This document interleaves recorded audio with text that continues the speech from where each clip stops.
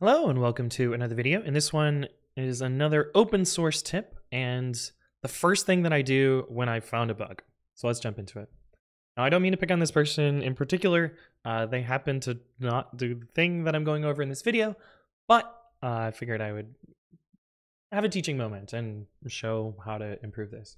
Okay, so this person found a bug in PyFlakes, a very legitimate bug, something that was broken. And they provided a small minimal case that does reproduce under certain circumstances. But they didn't do this one thing that I always recommend doing, which is trying your bug report on the latest version that's available, and also saying what version you're running on.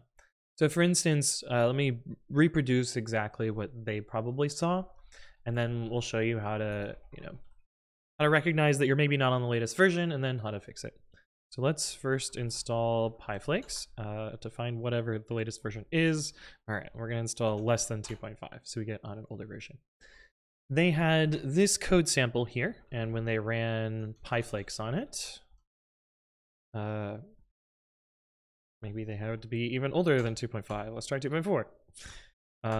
Here we go. Yes, so when they ran PyFlakes on this, they got an undefined name v on this particular line here. Now, even if you don't want to try it on the latest version, it's very useful to the maintainers to include whatever version information you have inside the report. In Python, you can do this by doing pip freeze, or often your program will have a -- version. Either way, sharing this information is super helpful to maintainers so that they can know exactly what you're seeing so they can replicate your problem and fix it much faster. But sometimes, you might not be on the latest version, so it's a good idea to try and use the latest version. And there's kind of two latest versions for a lot of projects. One is the released version and one is the unreleased version. The released version is the easiest one to test. You basically just do, pip install PyFlakes upgrade.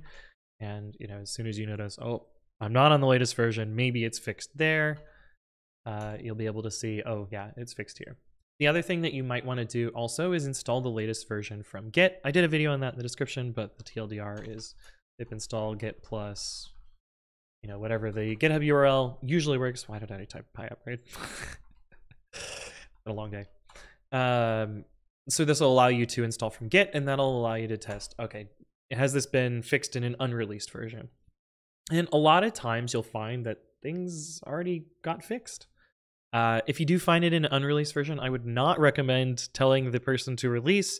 They surely already know that it has been fixed and are planning their own release at their own schedule, and it's just going to annoy them if you send them more email notifications or say, my company needs this release. No, don't do that. Just let them release at their own pace, and it'll get fixed when it gets fixed. Or you can use the version from Git. That way you don't have to wait for them to release.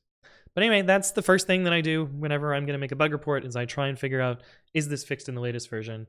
That way I save everyone else a bunch of time, and even if I don't save people time, it'll put my version information into the issue such that someone else could reproduce this months or years into the future.